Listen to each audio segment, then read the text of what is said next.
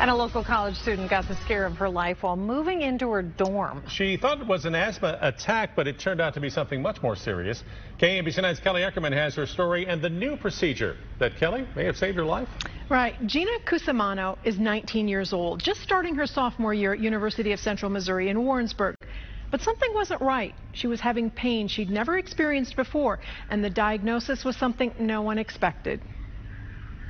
Last month, Gina was anxious to get back on campus, settling into her dorm and classes, but something was wrong. When I picked up some of my items, I had this sharp chest pain, so I was thinking it was just my asthma. The pain continued, so she Googled her symptoms. It was saying that you might have a heart attack, and I didn't you don't have a heart attack in 19, I don't think. She got to the emergency room at St. Luke's East, where she got some shocking news, a large blood clot in her lung. You can see there's good blood flow to the right upper lung, but almost no blood flow to the right lower lung. Gina had a choice, blood thinners that can have long-term side effects, or a newer procedure using a device called a FlowTriever catheter to suck out the clot.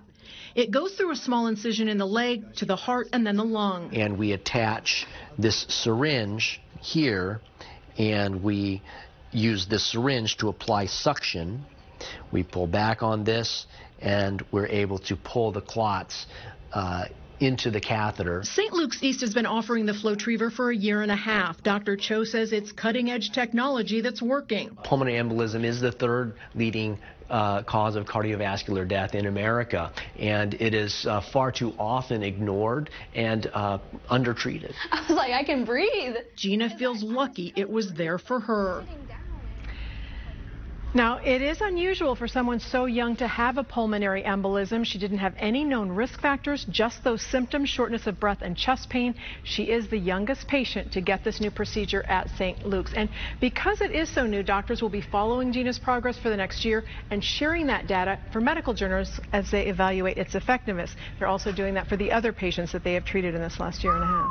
Unbelievable story. Yeah. Wow. And again, the lesson, don't ignore your symptoms. Exactly. That's it. Yep, Absolutely. exactly. All right. Yeah. Kelly, Thank you, Kelly.